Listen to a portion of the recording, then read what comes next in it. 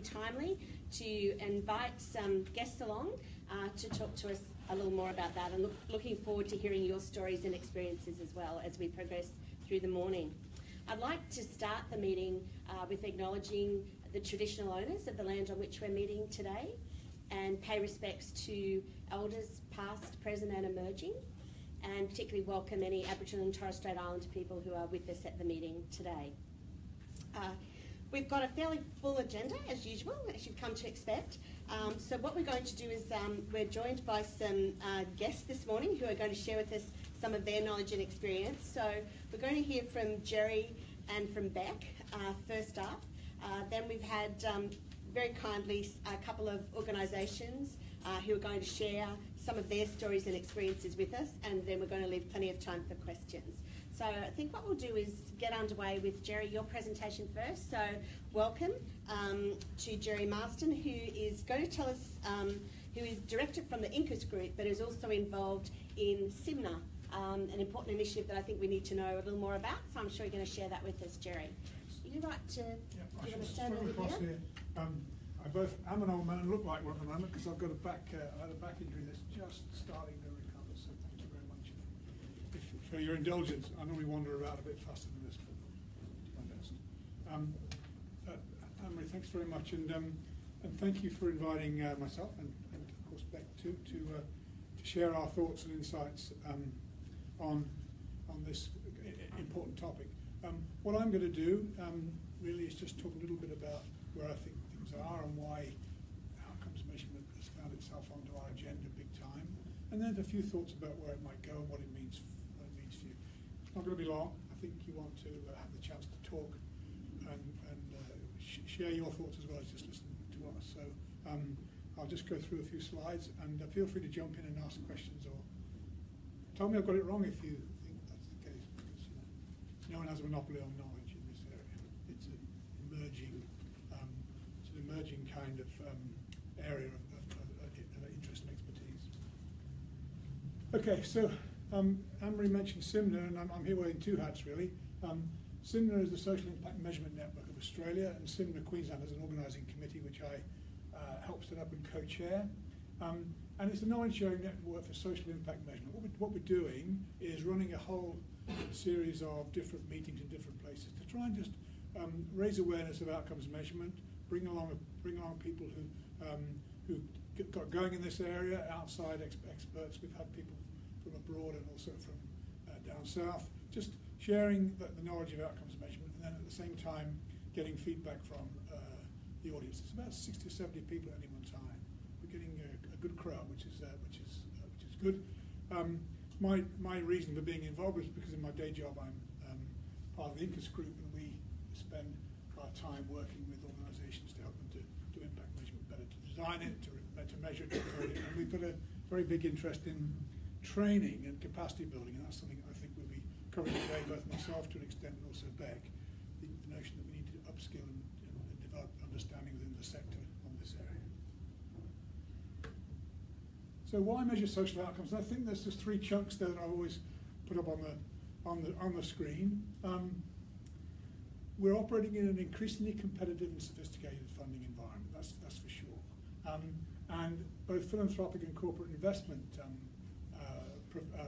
organisations, sources of funding from those two sectors are keen to understand and better understand the value of the services that they are supporting or relying on. Government has got itself into quite a strong position here in terms of understanding the need for outcomes measurement to be part of their thinking. I think it's definitely a work in progress, and we'll talk about that a little bit today perhaps. But you can see from NDIS, from Payment by Outcomes projects, and from the social benefit bonds that you see here in Queensland and beyond, there's a whole lot of new thinking around funding for outcomes, and that's something that's actually a big feature of lives of the sector. And then companies particularly moving away from pure philanthropy to a business-aligned set of objectives that align what they're doing in the community, what they're doing in their business, and then looking at new ways of new frameworks and tools for understanding that. So you'll have heard about SROI, creating shared value, collective impact. These are new areas of development around corporate, particularly corporate funding, that's pushing us all towards understanding and responding in an outcomes-focused way. Make sense? Great. So there are kind of external and internal perspectives on this. And externally, as I've just said, we're getting to a more consumer client-focused way in which services are being assessed and delivered. So it's about helping clients and consumers to make the right choices. It's recognizing that activities and outputs are limited in the way in which you can understand what you're doing. The requirement to report across a whole range of different settings, both your own and also the ones that your funders require, is growing. Knowing what works is important, and there's this whole demand for more rigorous measurement and more public reporting on what organisations are actually achieving. I've been in this business for over 40 years now, and I've regularly come across a whole lot of comments around, not negative, but certainly challenging comments around, what's all this, where's all this money going? It's going nowhere, it's achieving nothing, nothing's changing. More recently, how many of us have heard have been in conversations where the closing the gap comes up and everyone talks about nothing being achieved? It's not actually true, but there's a sense in which people want to start seeing some measurable achievements. It's out there, and I think we've got to be both responsive to that external demand, but also when we think about our internal, the way we think about things internally, outcomes should be the fundamental purpose of an organisation. We should be thinking about much more about what's the purpose, what are we trying to achieve here, what outcomes are we looking for, not what numbers do we need to create for our own and other purposes. And outcomes is the most meaningful.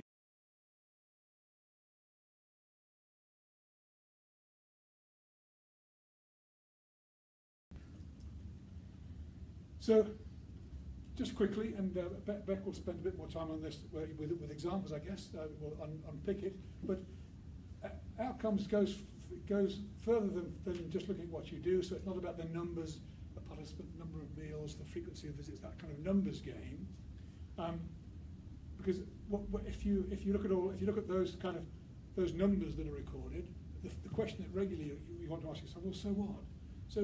So we've got 25 bed spaces in 3 locations. They've all been filled. It's 80% occupancy. We've delivered 15 counselling sessions, and an average of 10 people have turned up. You know, we want to know, well, so what? So what happened there? What was the result of that?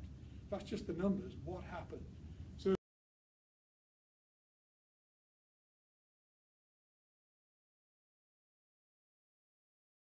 difficult to comprehend how you need to move from essentially a quantitative assessment of what you're doing to a qualitative one. It's easy to say. And that's this strange phrase that came into my life about 6 years ago, and I live with every day, the theory of change. I wish there was a different way for it, a way to express it, but this is what it is. Inputs, i.e. the resources that you invest in any particular initiative, create activities like volunteer days, better health campaigns, or fundraising events if you're a fundraising organisation. And the outputs are usually, as I say, quantitative. But the thing that we need to start spending more time understanding is the change that occurs as a result of those activities. So are we improving the well-being of communities or families? Are we reducing reliance on crisis support? Is there improved access to services as a result of our activities and our outputs? The theory of change, beautiful colour. Hey, look, I'm ahead of time. That's really surprising. Well. So where next? And look, I think we should just spend a few moments looking at my assessment of where next, because I think it's, I've said this several times and got in different settings now. People are feeling these are some of the kind of challenges. Government funding will increasingly be focused on reporting against outcomes rather than outputs.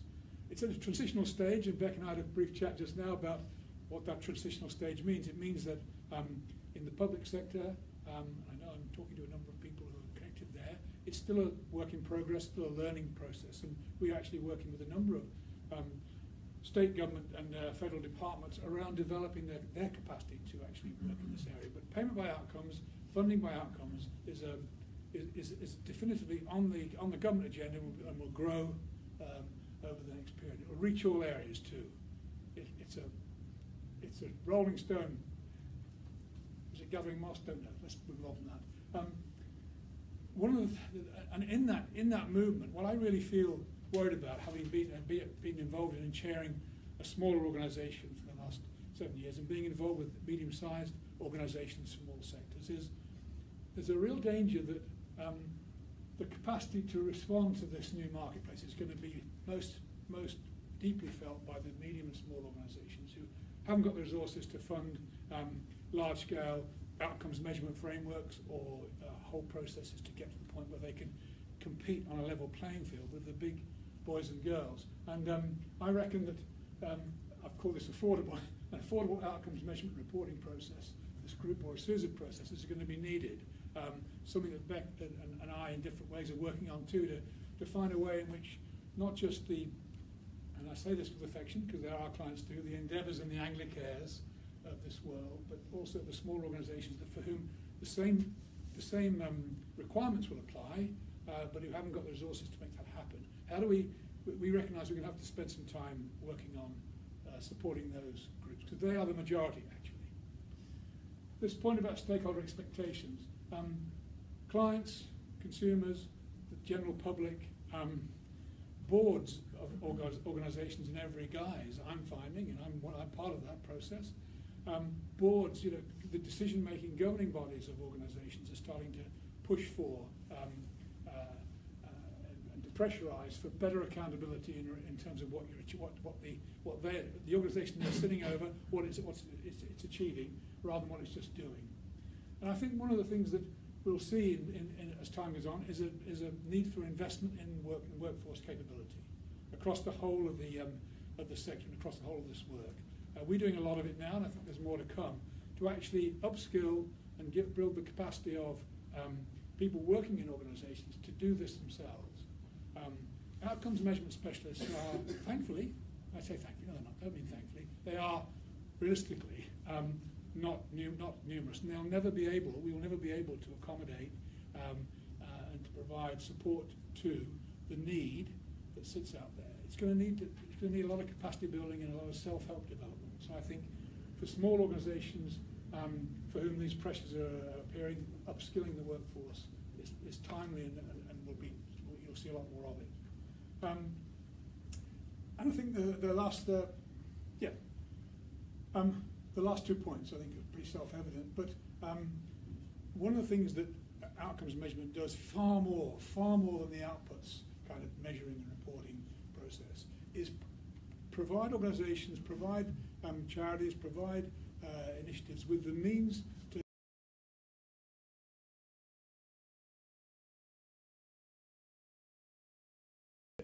has a distinct history and a distinct purpose, but there's lots of common ground and lots of common purpose too. And I reckon that over time the outcome measurement field will be characterised by more and more collective work, more and more collaboration. I don't mean amalgamation, I just mean collaboration across specific issues, so that we start to understand what the framework is for particular kinds of work, how you measure the outcomes there, and then you share that across a whole range of sister and brother organisations doing the same thing. That collaboration is both going to be important and necessary as time goes on. That's me. Hey, look at that, not too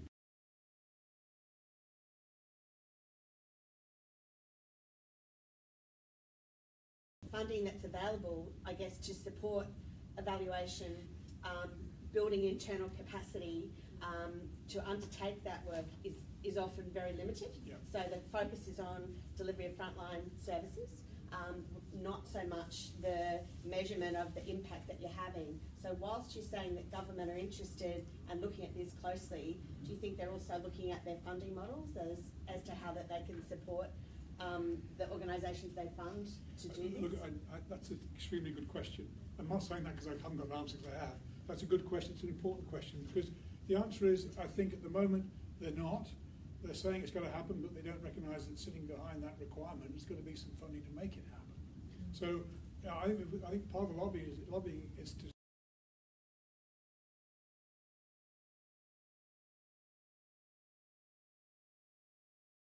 the resources to be able to demonstrate that they are achieving it. And I think that's a read across to government in due course. Work in progress. Yeah. Okay. Okay. I'd like now to introduce Bec Crompton, who's the founding director of Onward to Outcomes.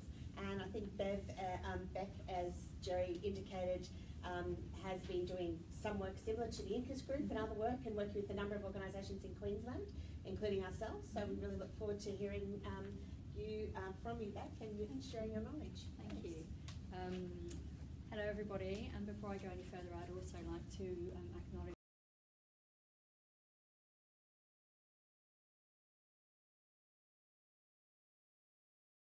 Jen to look at how the first steps that you can take as an organisation, and my experience in that lies in the UK when I was a programme director, and then also the implementation director for an organisation, and it was my role to actually transition from outputs to outcomes measurement. So that's where I'm coming from.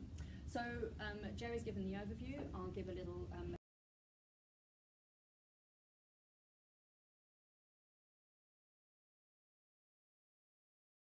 So the intended outcomes that a program will be looking to make are helping people to move, clients to move from a worse place to a better place, psychologically, emotionally, physically, health-wise, in all sorts of different ways. So that's the basic premise upon which we're working.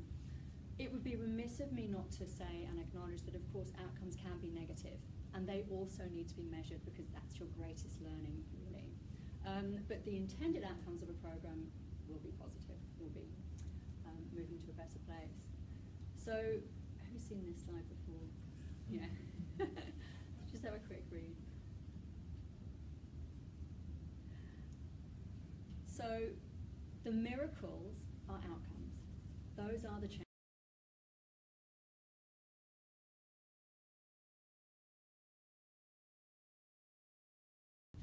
So how? What are we measuring anyway? Well, we're measuring change, and I'll say it again, we're measuring change. We're measuring change from one place in somebody's life to another place in somebody's life and what happened in between.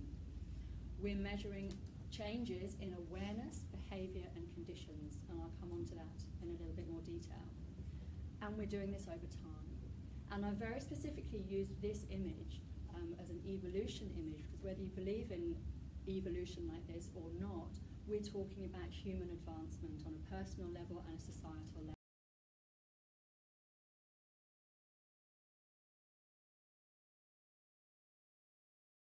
Individuals making their own changes in their own lives and becoming less reliant on services. So this is really where it's at.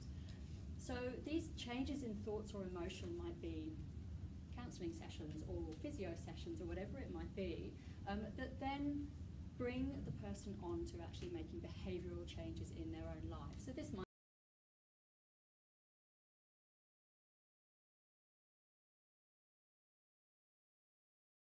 two maps together and actually map out the ABC changes that you're looking at. And then agree your program, attribution and contribution, which is really just what are we as a program taking responsibility for bringing about in people's lives. And people like to say, organisations like to say, we're changing the world, we're doing this, you know, really high aspirations, and the funders have the same high aspirations, and that's really dangerous. Because actually when you really interrogate and look back, what impact are we going to have from this counselling session? Often it sits in the A column, not in the B column, that you can actually take responsibility for. So that's always a very interesting discussion. The next stage is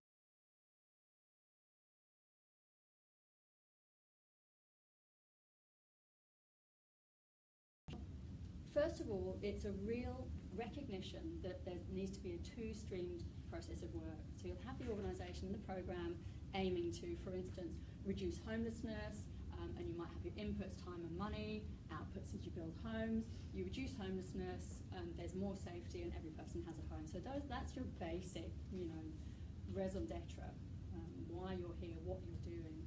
But really recognising that there is another stream of work which deserves priority, which is recognising that maybe you have a low outcomes measurement capability within the organisation. You put some time and money into it and actually make it a priority. You have an output of high measurement outcomes capability with some of the training or whatever it is that your learning method is. And then your outcomes are, for this piece of work, is around outcomes-based decision making. So you're making evidence-based decisions, and more clients' needs are met by improving the service continually. So it's this two-stream process that's really important. And the 6 steps that Onward to Outcomes does and handholds organisations and programs through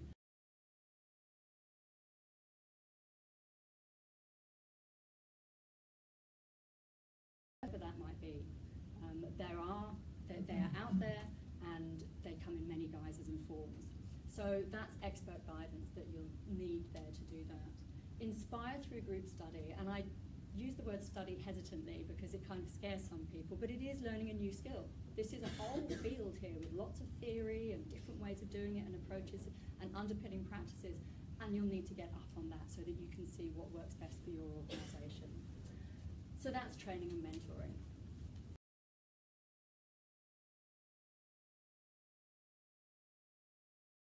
With proper terms of references, understanding what the decision-making process is around what you do with the results, for instance, who has the authority to actually make changes in the programme and in the service delivery, what conversations need to happen.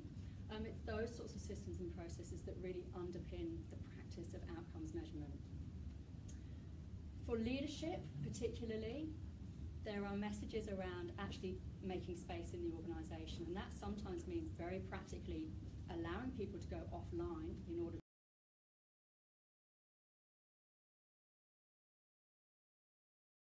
and people staff need to be given that space to actually delve into it and do it.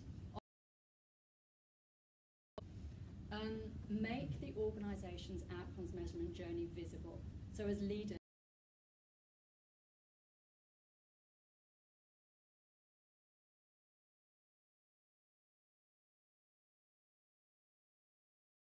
on the journey with you.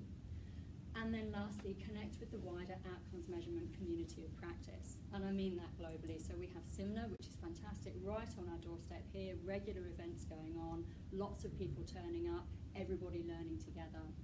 And then there's also Social Value Australia, there's Social Value UK, so there's lots of resources online too. So just really, connecting with an already existing sector, as it were, that's interested in really digging down and learning more about the whys of what's working. So my last slide is what happens if we don't do this. And really, what happens is that programs go round and round in circles because you just don't have the information that you need in order to really make a difference in people's lives in a sustained and improved way.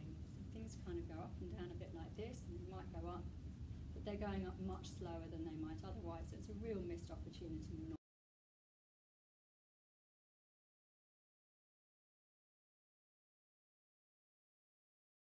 My perspective, absolutely, and I think taking those skills then into the very practical program level, and yes, building your capacity and your confidence as a program manager or a leader within an organisation to actually have those really meaningful conversations with funders about their processes and the way that what they are asking of us. And if you get very clear about what your expectations are and what your attribution and contribution will be, then that's the nub of your argument, because you can show very clearly that these are the changes which we understand you want to happen and we also want to happen over time, but in this time frame we're only going to be able to deliver this with the amount of money you're giving us, and so this is where our results will be, this is what we'll be measuring. Is that okay with you?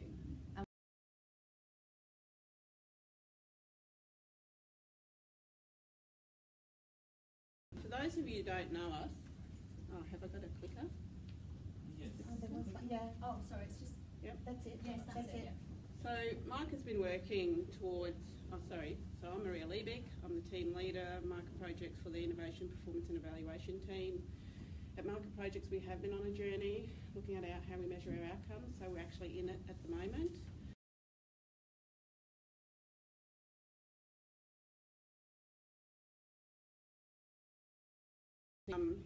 Online, it's from talking about results. This is probably how I'll walk through. So when you reflect maybe back on what I've talked about today, this is a really good thing to look at. because this is what I'm doing, what I'm going to talk through today. So, Micah Projects commenced our journey to looking at outcomes in 2013, and what were our drivers? So our drivers were, we wanted to make sure we were doing what we, doing creates positive change. We want to be able to talk about it, all the things that have been discussed. And we put effort and resources into that, and we wanted to evidence our service improvement and innovation. These were our drivers. And I think what's really important as you start, and I think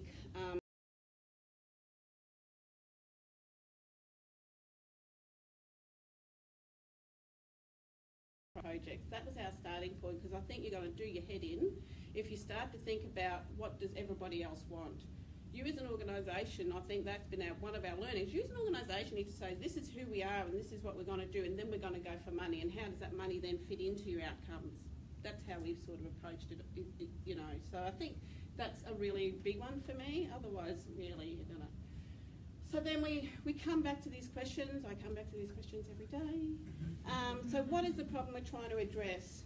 What do we want to do to address it? What are we achieving? How do we know what we're achieving? What are we learning, and how can we improve? And like, seriously, we do come back to these every day, and I think they're really important just to keep you true to the journey. So then, in starting off,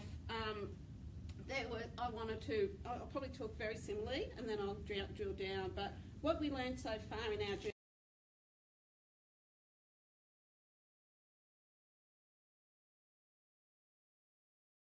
and we need to keep saying, because what we're currently doing doesn't look at outcomes.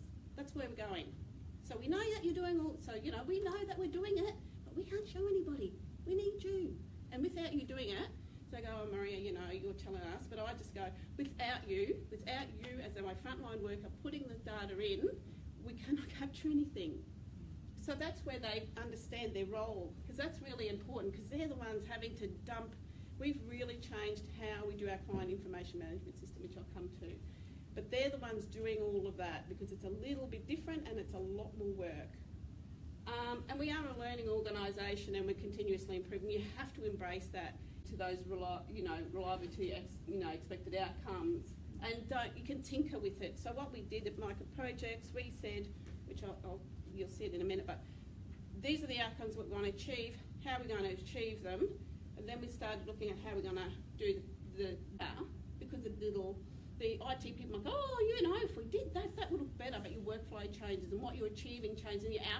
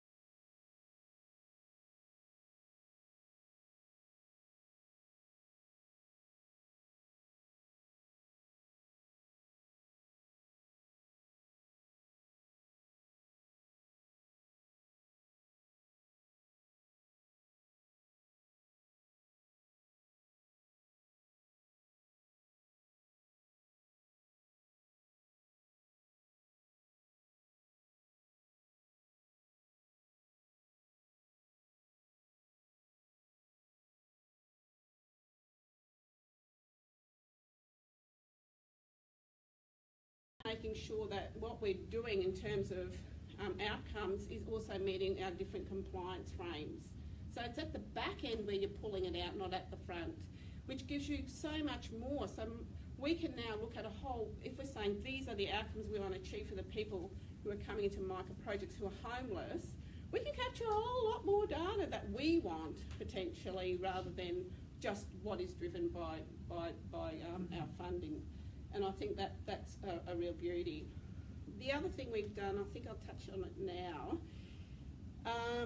is that we haven't had much government support. So we've done it on our own. And the tool that we've used in our measurement is that we use an effort to outcome. So I think that was that conversation that happened here.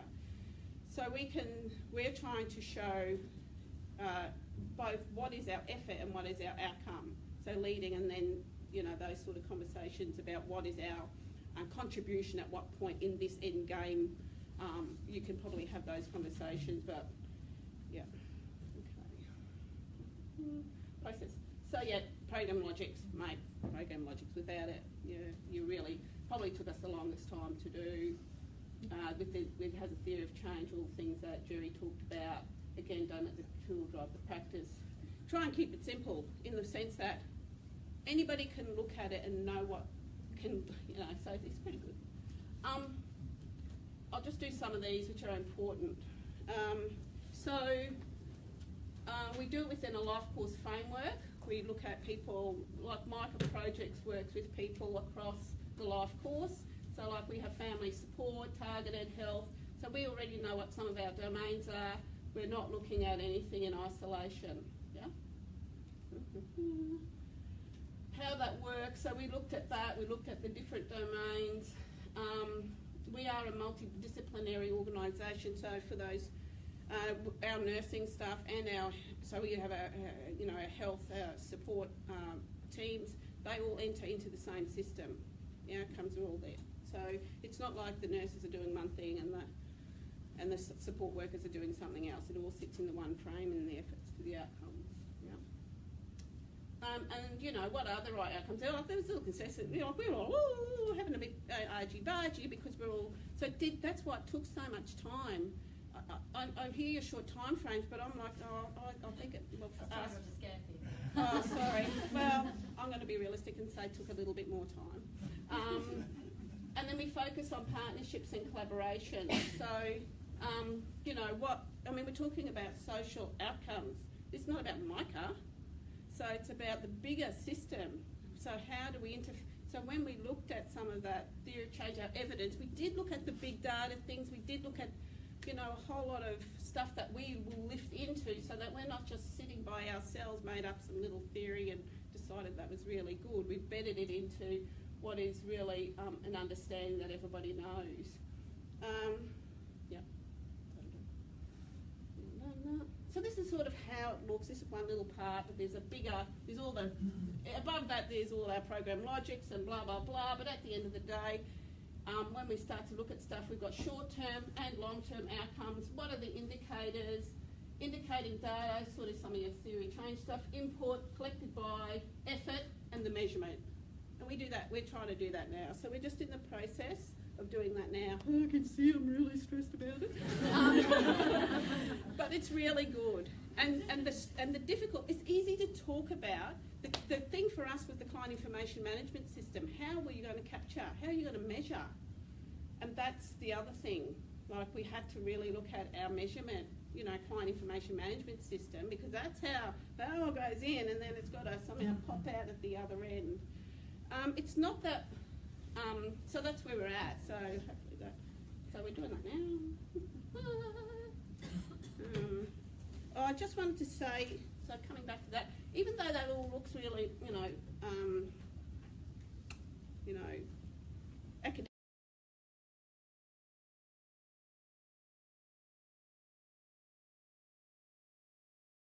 we go to effort to outcome and we do exactly the same, which we did every time. Oh, you're really good, aren't we? We're really good, look at that, we're meeting all our outcomes. But you still got to see where the outliers are, what's coming in, where's the change, what's happening, making sure that you're still dynamic to the people coming into the service, and that what you're doing is still real. Otherwise, you're just not offering a service that's useful for anybody. So that's sort of still something that's in our little IP team where we're still working to make sure that that's nice and tight, and we've covered that off in the organisation. So we're just in the middle of doing stuff. So it's one of those things that you just got to plant and go. Once we pull out some of those outcomes and how we're going with the effort to the outcome, are we making sure that we're capturing everything that's happening?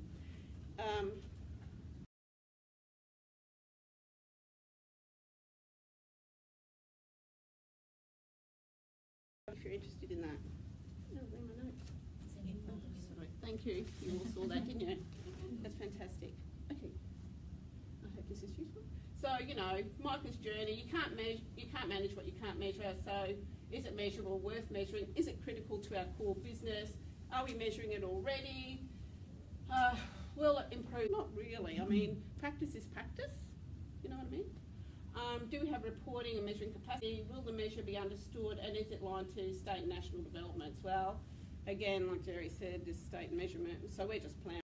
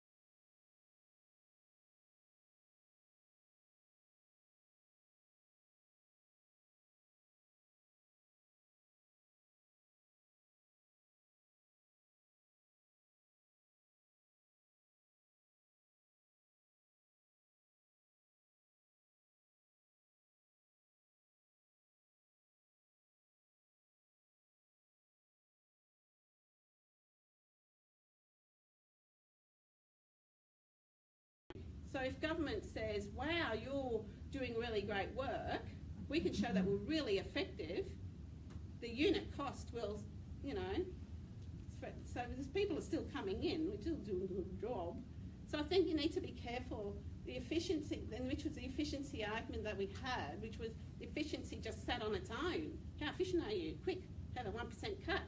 5% cut, you know, like, yeah, so that would be the tempering thing I'd say. What outcomes does is it gives us much better arguments about effectiveness, which we haven't had. And then you can have the efficiency, effectiveness, advocacy a lot better, yeah? So basically, yep, so we're on our journey, we've got our outcomes, we know our goals, we've got a tool, we're cracking on, see how we go, and we'll give you an update when we are probably a bit more down the line. And like I said, if you want to hear more about the actual nursey bits, the forum is on, and I really encourage you to listen to Kim Rayner at the forum. Thanks. Thanks so much, Maria, and thank you so much to you and to Micah for just being so sharing of your information, of your journey. I think it really helps us to then put in context some of what we've heard from Jerry and from Bec into actually, well, okay, how does that translate for an organisation? And I'll just make a couple of comments just before we